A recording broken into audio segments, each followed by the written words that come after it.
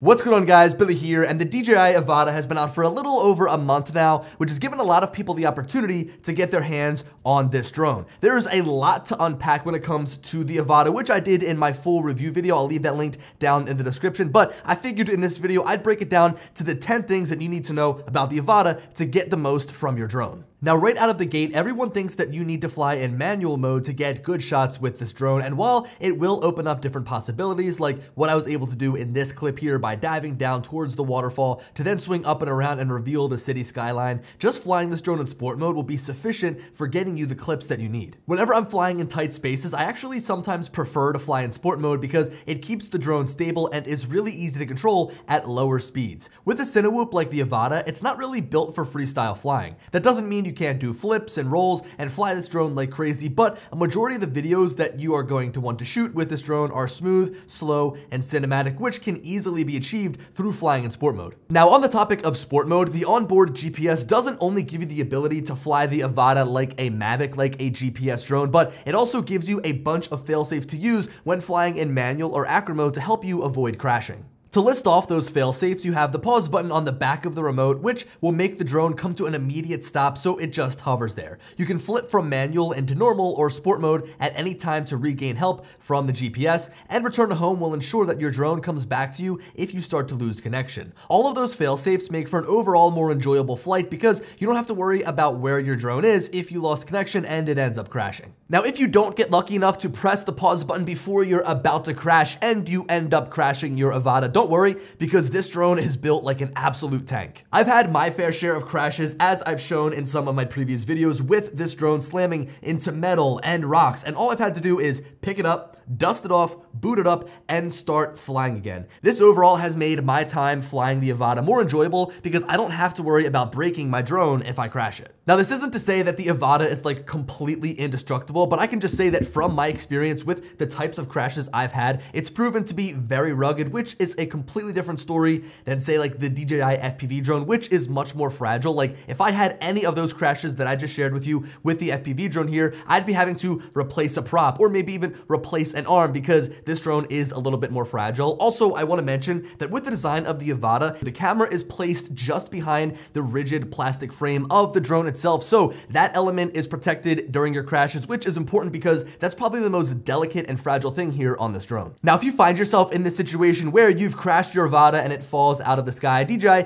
has implemented a couple of different features into this drone that help you pinpoint, locate, and retrieve your crashed drone. And I just want to mention that these features are nothing new. They've been around in FPV drones for years, and DJI actually put these two features in their original FPV drone as well, released a little over a year ago, but I just figured I'd mention it here in this video because it really is a helpful tip to know if you end up crashing your drone. So the first way to locate your drone is called ESC beeping. If you go into the menu section, it's under the safety settings section. We can turn on ESC beeping, and now the ESC will beep. It'll play a tone so that if we crash in, say, a large field or a heavily wooded area and we're not able to find the drone with our eyes, we can pinpoint it using our ears to get a better understanding of where it's at. Now, let's say you crash your drone and it's just sitting out in this open field, or it's sitting in an area, but it's upside down like this, right? Which you obviously can't prime the motors. Well, DJI has put turtle mode into the Avata to help it flip right side up. So again, if we go into our settings here, go down to control, at the bottom here is turtle mode. Once we press on this button, the two props will start to spin up.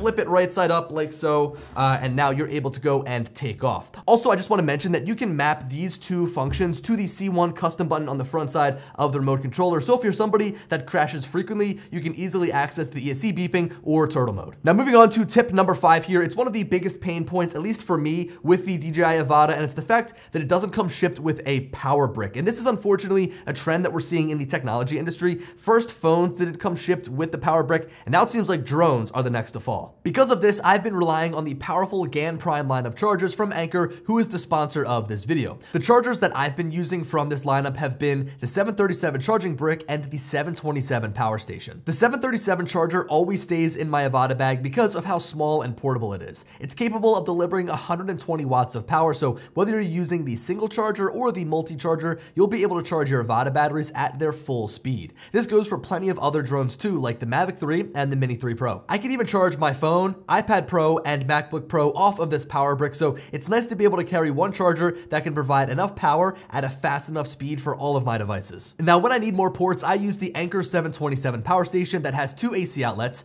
2 USB-C ports, and 2 USB-A ports. The 5-foot cord gives you enough room to place the charger anywhere that you need to provide power for up to 6 devices at once. Something that always stands out with Anker's products is the build quality. The entire GaN Prime lineup here is made of a durable metal with high quality ports that provides a charger that is excellently constructed. I always know that I can count on it to work no matter how much I abuse it. So a special thanks to Anker for sponsoring this video and helping me keep my Avata batteries and all of my other devices charged while I'm on the go. So in my Goggles 2 review, I highlighted the fact that this drone gives you the option of using 2 different versions of DJI's goggles. The older FPV goggles version 2 and the new sleek Goggles 2. I made a full video reviewing these, but I wanted to add into this video that these newer Goggles 2 are a must when picking up your Avata. That bundle that includes these new goggles is like $150 extra, but it's well worth it. The OLED panels and size both make this a much better set of goggles. Like, I've gone back to fly with the older FPV goggles version 2 with my DJI FPV drone, and that extra weight on the face is just really annoying to deal with. Now, over the past month, I've had a lot of people mentioning in the comments that the top speed of the Avata is 30 miles an hour when the top speed is actually 60 miles an hour. People might be getting it confused because the top speed in sport mode is 30 miles an hour, but to make this drone go twice as fast, you've got to jump into the manual mode, so this drone can really get after it. When I get out into open spaces like I was in Vegas, I had this drone humming at near the top speed to cover more ground, and when you mix that with flying close to the ground or other objects, then you can get some really awesome looking video. So this drone is no slouch, it's not slow. If you put into manual, you can really get this thing moving. Now, despite the Avata being a very quick drone, the one thing I've noticed is that it really can't handle high gusts of wind well, and it's not because it's an underpowered drone. The motors are very powerful, but it's the fact that it's designed the way that it is. Now, with this being a Cinewhoop and having built-in propeller guards, it does wonders for the times that you're in tight quarters and can bump off of things to keep flying, or for those times where you have a nasty crash and can just pick it up and keep flying. It's because of this rigid plastic that the Avata is so durable, but it also means that when you're flying in heavy winds, it has a lot more drag and resistance to try and push through that wind. Now, it's not completely impossible to fly in the wind and can actually be a lot of fun when you have a tailwind to get the drone moving really fast, like at the shore ripping up and down the beach like I do all of the time, but it just becomes a problem when you hit that headwind trying to come back. Now, the big reason the Avata is able to capture really stable video is because of the electronic image stabilization built in on board called Rocksteady or Horizon Steady. So 2 different versions of this electronic image stabilization, but what many people might not know is there's a 3rd version of stabilization that stabilizes your video after the fact in post, and it's called Gyroflow. In order to get this to work, you have to shoot in the wide field of view and turn off the electronic image stabilization. So Rocksteady and Horizon Steady need to be turned off. Now, when you look at the video right out of the camera, it can look pretty shaky and rough, but when you process the video through Gyroflow, it uses the gyro data from your drone to help stabilize the video, and it looks really good. When you run it through the software, it gives you the option to change things after the fact, which is awesome. I don't think that this is like 100% better than Rocksteady. I mean, I think they're kind of on the same level, but it's this amount of customization after the fact that really makes Gyroflow an appealing option to stabilize your video. Now, finally, if you want more flexibility from the video that you shoot from your Avata, you can add an action camera to the top of this drone with no problem whatsoever. Now, the mount that I'm using here is from Ken, Original Dobo. He 3D printed this mount. He's got it for sale too. I'll put a link down in the description if you want to check it out. But using this mount, it gives you a GoPro mount or an action camera mount that you can use to, say, attach your DJI action camera, your GoPro, or one of Insta360's cameras. Just a few weeks ago, I made an entire video about flying with action cameras on top of the Avata, and while the results are great, I personally don't love the flight experience when adding on this extra weight. A larger drone like the DJI FPV drone handles it no problem, but with this smaller drone, you can feel the responsiveness goes down. So for that reason, I primarily use the camera that's built into the Avata because I think it's great as it is. But again, if you want more flexibility in the resolution and frame rates that you can shoot in, then adding an action camera is going to be your best bet. And so guys, there you have it. Those are 10 quick tips that you can take with you to make the most of your DJI Avata. This has been one of my favorite drones that DJI has released in quite some time because it offers such a cool and unique experience,